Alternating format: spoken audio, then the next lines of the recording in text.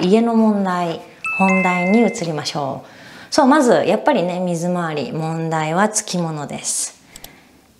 どっちからいこうかな。どっちってことは2つあるの。はい。じゃあまず、シャワー。そう、お風呂の方は、まあほとんど私たちも使ってないし、私たちの前に住んでた人たちも使ってないのかな。お風呂は問題はありません。だけど、やっぱね、カナダの人、シャワーの方をよく使うのかな。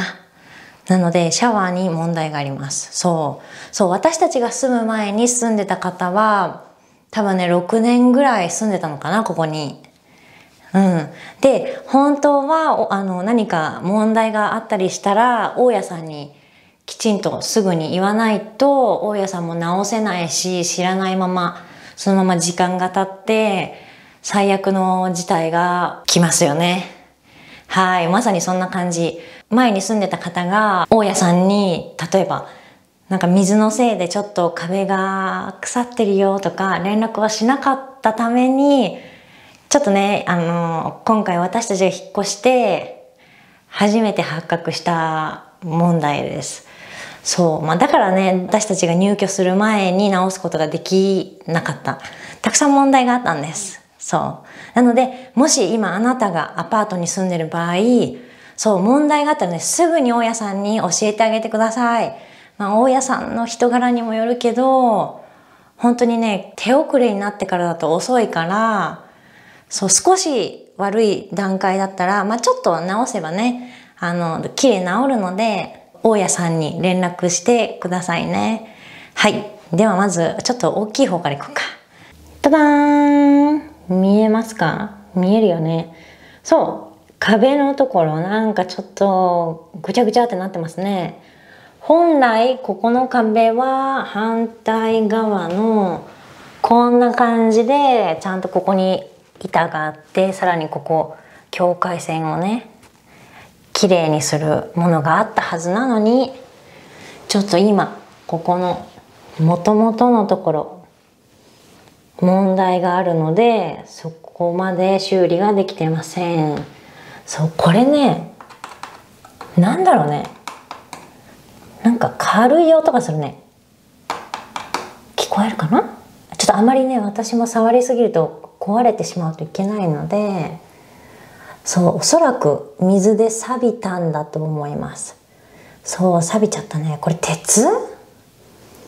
こっち側も。ほら。あららららら。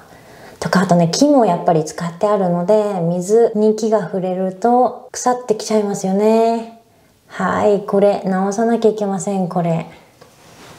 なので、これはね、多分鉄っぽいのかな？ごめんね、私全然、専門家じゃないからわからないけど、鉄だとしましょう。これは茶色に変わってるので、錆びてしまっています。これはもうすでに錆びてるので、錆びている、テーポンプラスいるを使います。ここはね、ひびじゃないです。ここ大丈夫。ここただここのボコンって段差があるだけだから、ひびじゃない。よかった。はい。そして、シャワーの反対側、ここに穴が開いています。正直に言うと、ちょっと前までね、ここね、もう柔らかかったの。そう、多分ここら辺から水が漏れちゃってたのかな。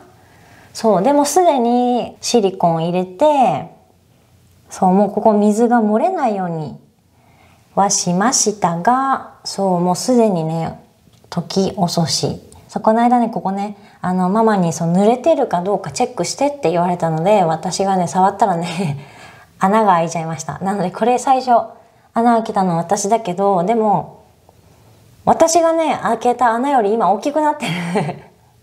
そう、多分昨日ママがまたチェックした時に大きくなったのかな。そう、穴が開いてしまったので、ここをね、また、取れたね。落ちちゃった。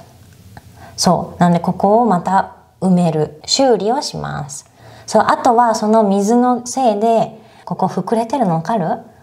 本当は、ここと同じような、太さじゃなきゃいけないのに、もうここだけね、ボンって、水を含んでしまったので、太くなってます。はい。ではまた洗面器に戻ってきましたが、洗面器のね、ダーラン、ここ。あ、見える？あ、待ってね。よいしょ。ここ。白くなってるの見えますか？ごめんね、フォーカスしないね。私の言うことをカメラは聞いてくれません。本当はね、シルバーじゃなきゃいけないの、ここは。だけどなんかカルシウムなの？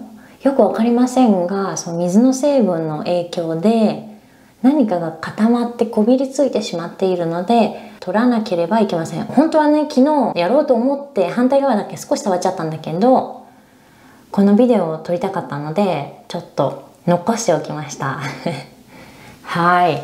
そう、洗面所は、皆さんこんにちは。はい、洗面所は以上かな。これぐらいです、問題は。